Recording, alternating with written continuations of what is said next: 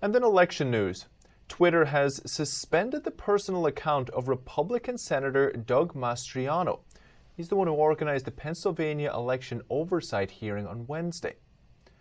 Twitter says his account violated its rules. We haven't heard from the state senator yet on his take. Twitter also appears to have blocked prosecutor Sidney Powell's website, which has links to her recent court filings and even her donation page. If you try to share the link, you'll get a message saying this link has been identified by Twitter or our partners as being potentially harmful.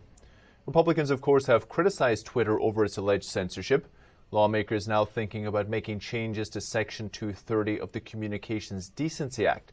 That shields tech companies from most liability for content.